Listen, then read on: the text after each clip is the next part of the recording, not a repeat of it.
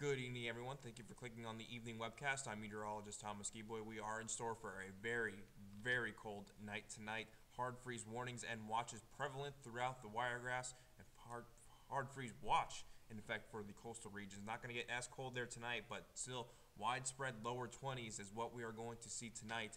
And here's what a hard freeze warning means. Temperatures will be in the mid-20s for usually about 6 hours or more. Thinking tonight into tomorrow morning, we'll see 20s for at least 8 hours. Some of the actions to take: bring the pets indoors, cover up those sensitive plants, and make sure everyone has the adequate heat that they need, since tonight will be so cold.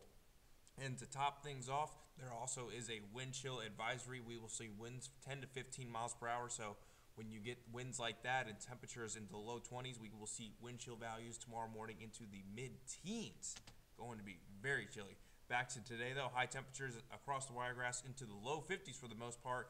Some spots seeing some upper 20s, but that's pretty good from where we were yesterday, with temperatures only being into the lower 40s for high temperatures.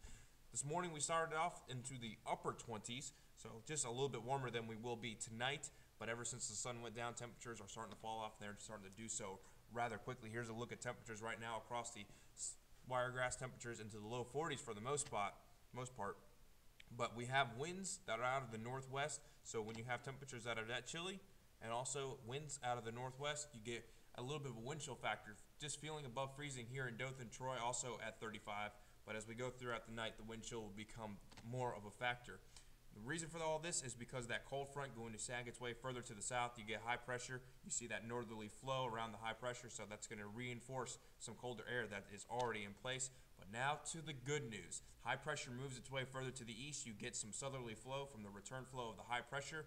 We're going to be watching our next system with the warm front. Going to be ushering in some warmer temperatures. Unfortunately, we have to deal with the rain, but from where we're going to be into the lower 20s, I'm sure that we'll take some warmer temperatures. Might even see a 70-degree this weekend, but more on that just a little bit later. Here's a look at low temperatures tomorrow morning across the Wiregrass, thinking low 20s. Troy might even see some temperatures into the upper teens. Some spots around the Wiregrass might also see some temperatures into the upper teens. Even near the coast, well below 30 degrees, so it is going to be very cold. Make sure you dress in those extra layers tomorrow morning. You're going to need them throughout the rest of the day.